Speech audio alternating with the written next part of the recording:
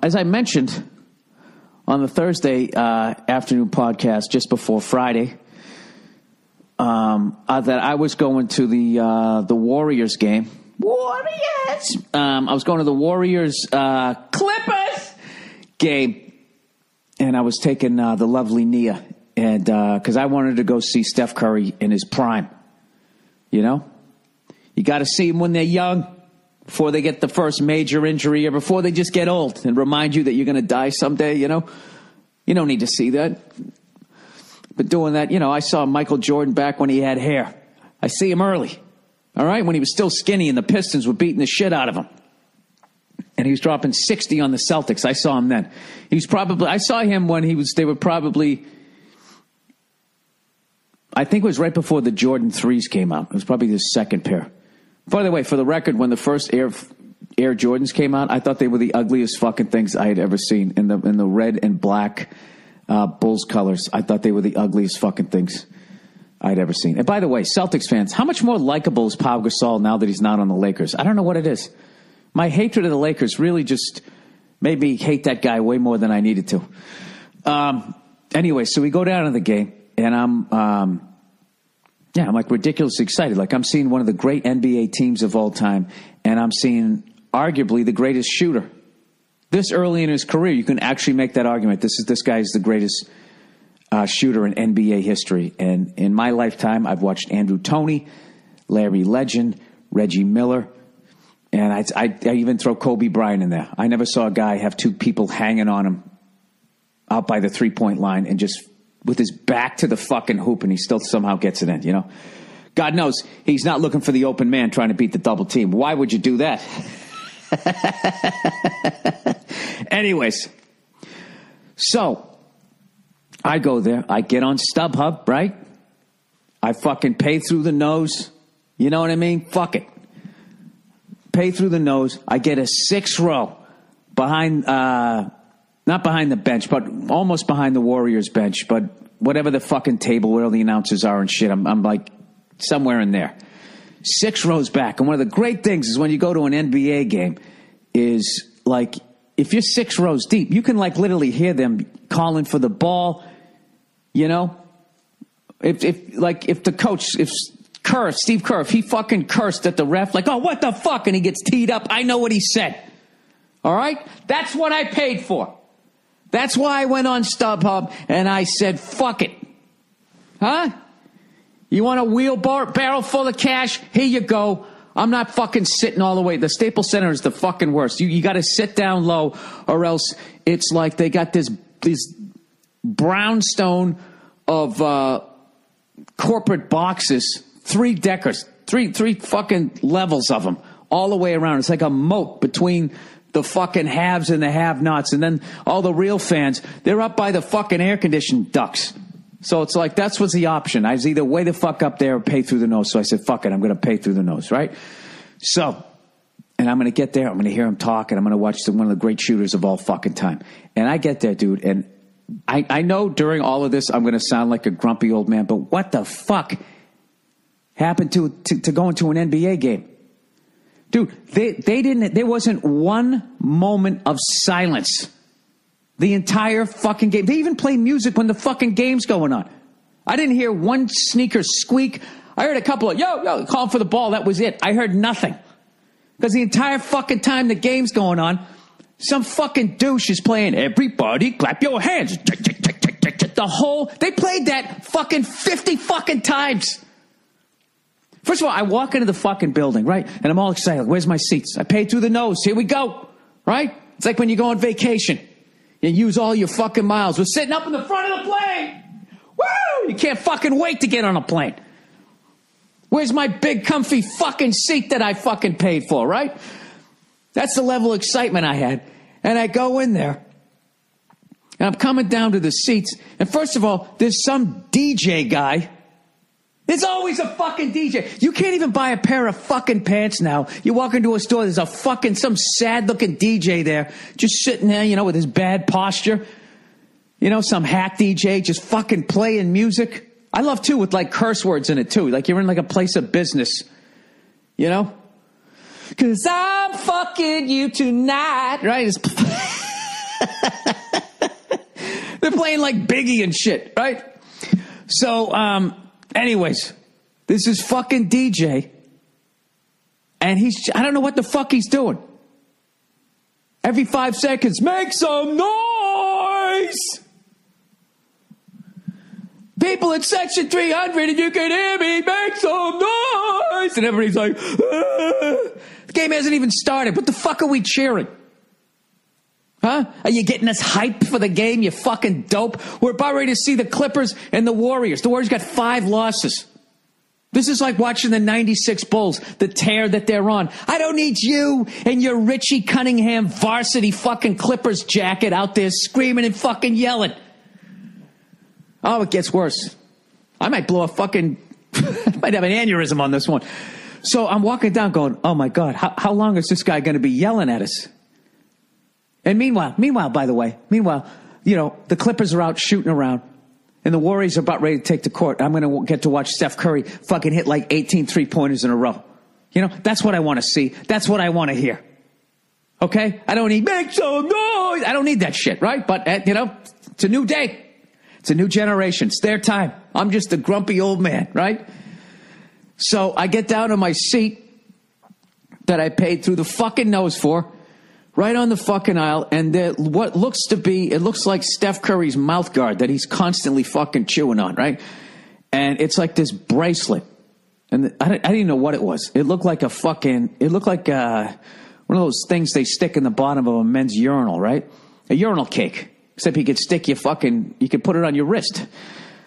So it's taped to the back of my seat. So I immediately just flip the fucking thing over the other side of my seat, okay? Immediately. I'm not participating. All right? Total contrarian, cunty fucking stand-up loner comic. I'm not being part of the group immediately, right? And I'll take that. I'll take 40% of the blame of the rest of this fucking whining shit. All right? But the other 60%, I'm fucking right. So I fucking flipped that thing over, and the fucking DJ guy with the Richie Cunningham varsity Clippers jacket is down there, and he's like, everybody hold up your fucking urinal cakes. And when you hold it up, don't forget to make some noise. Everybody clap your hands. Dude, this is all going on, right? Insanity. Oh, and by the way, there's a bunch of fucking, you know, like, I swear to God, what's that? Who's that fucking guy who does he sells the nice, comfortable T-shirts, but for some reason he shoots like 12-year-old girls in like sexual positions. The fuck is the name of that company? It's not Abercrombie and Fitch. They were into like fucking, wasn't it like white supremacist Kennedy children? It all blends together. It begins with an A. That's all I know. So they got these fucking like preteens, it looks like, coming down, you know, dressed like prostitutes and fucking like a B Hollywood movie, right? You know, like the ones in Pretty Woman. You know, the only exciting part of that was when he was looking for a hooker and then he runs into that fucking, you know, Molar Show and fucking Champ there, right? I always hated when he fucking closed it shut. She goes, fucking laugh at all those fucking teeth. Jesus Christ. I swear to God, that clip right there is why I never dropped acid, because if I ever ran into a woman like that and she did that, I swear to God, I don't know what would happen. I think my fucking head would explode. So anyways, Jesus Christ, I haven't got to the start of the fucking game yet. That's how much this fucking bugged me. So they're doing dance routines, all this shit. So in the meantime, the fucking Warriors take the court and everybody boos him and everything. And I'm just literally going like, oh my God, there he is, here he goes. And he starts hitting fucking threes. And the second he does, every fucking jerk off in the fucking building, right, who wasn't making some noise, came running down the fucking aisle. Everybody with their cell phone cameras out, taking fucking video, standing up in front of me. Here I am, paying through the nose for my seats. I'm in the 6th row. I got to stand up to watch a shoot around. What are you filming it for? What the fuck are you filming? Can't you just sit there and watch it? I saw Larry Bird do a shoot around in 1986. I still remember. I got the video right in my fucking head. These fucking dopes. All these fucking YOLO douches come down, right, with their fucking phones. So I'm just going, oh God, here we go. You know, Bill, yeah, you know, You're the old guy now. This is how the youngsters do it. This is how they fucking do it, right? So mercifully, people finally end up sitting down. It's the end of the goddamn shoot around, and we're getting ready to start the game, right? And I'm thinking like, okay, finally, this fucking this seizure of shit, of tumblers and hoochies and fucking screaming and yelling and making noise and bracelets fucking blinking is going to end, and I can watch the fucking game, right? There's no way this horse shit goes on during the game. There's no fucking way. And evidently it's okay that they play music through the whole fucking thing. I'm watching Steph Curry bringing the ball up, and I'm listening to Drake. You used to call me on my cell phone. You used to. Everybody clap your hands. Make some noise, right? Fucking, I can barely hear the sneakers squeaking. Dude, the NBA used to be the greatest fucking game. If you sat down low to see the game live, there's no, it's not like hockey where you're behind the fucking glass. You know, it's almost like it's soundproof. And even that's still amazing to be down that close. But still, there's like this barrier. You fucking sit right down on the court, and they're right there. The fucking ball could bounce into your lap. It was insane. And you know, look, like I said, I'll take 40% of this, that this is just me being a grumpy old man, okay? You got to the game has to keep evolving. These kids are growing up with DJs. People are asking them to make noise, and they like to make noise. This is what their fucking generation does. Fine. But can you just dial it back a little bit? Every time there was a timeout, all of a sudden there was all these fucking people running out. And by the way, the kids out there, they have a kid dance team. Can you have them do a fucking kid dance? You know what I mean? Jesus fucking Christ. Half those fucking moves I've seen in a titty bar, and I'm fucking looking at an 8-year-old. Everybody clap your hands. The whole fucking thing was insane. And, so, anyways, and one of the funny things was I'm sitting there with Nia, right? And, you know, she's a great person. She's not a grumpy person. So she's just enjoying all of it. She's taking it in. She's enjoying the game, you know. And when all of a sudden they started, like, I swear to God, in like little parachutes, they dropped down gift certificates to something that evidently we couldn't afford. I don't know what it was. I can't even know what the fuck it was. And everybody's jumping up, like leaping up, trying to catch these things like it's, you know, the end of the Vietnam War. And this is a ticket to get on the last chopper out of there, right? Oh, and the fucking T-shirts, all of this shit. I hate when they sit there and they got one T-shirt left and they start looking at the section, whatever section can make the most noise, and just watching people like a fucking dog begging for a treat. For a free fucking Clippers T-shirt. This isn't even a Lakers T-shirt. This is a Clippers T-shirt. Just watching all of those people taking all of their self-esteem, every shred of integrity, and jumping up and down over a fucking 8-year-old to get a free T-shirt. I don't know. So anyways, so Nia points out there's some guy sitting in the front row that she follows on Snapchat, I believe it's called. I keep calling it Instagram. Snapchat. And he's this dude who just goes, yo, they don't want you to fucking blah, blah, blah, blah, blah, blah. And he's always doing whatever they say he can't do. And she goes, look at him. He's down there. He's right there. Oh, look, he's making a Snapchat video. She's watching the guy make the Snapchat video. And then she takes out her cell phone. And 2 seconds later, she watches the thing. And I'm watching the guy down there and doing a Snapchat. I just watched the guy film it. Now I'm watching on her phone. And by the way, in the meantime, Steph Curry is going up and down the floor. Everybody clap your hands, right? I got ADD. I don't need all of that shit. So anyways, as if that isn't bad enough. As if I haven't been going on and on, you know, needing an entire fucking box of tampons at this point, how much I'm bitching. At least even though I can't hear it, even though there's going to be somebody standing up in front of me, even though they're shooting T-shirts at me, telling me to make some noise and clap my fucking hands, like I don't know where I'm at.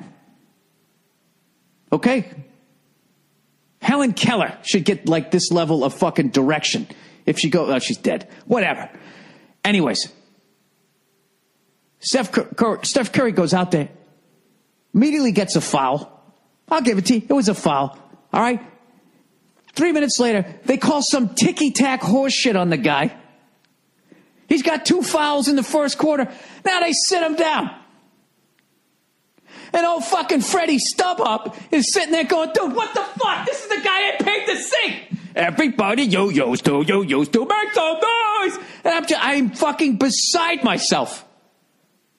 Fucking beside myself going, this is why I fucking hate that. This is why these games get fixed.